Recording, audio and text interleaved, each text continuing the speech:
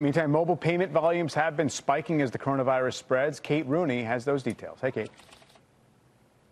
Hey, Mike, contactless payments are getting a boost as we become more aware of what we're touching during this virus outbreak. Some new data from credit card issuer Marqeta shows a 75% jump in mobile payments from the end of February to the end of March as the outbreak worsened.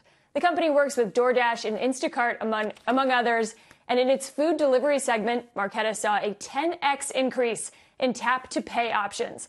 Despite some reports that cash can be a virus spreader, the World Health Organization says there's no evidence of that happening.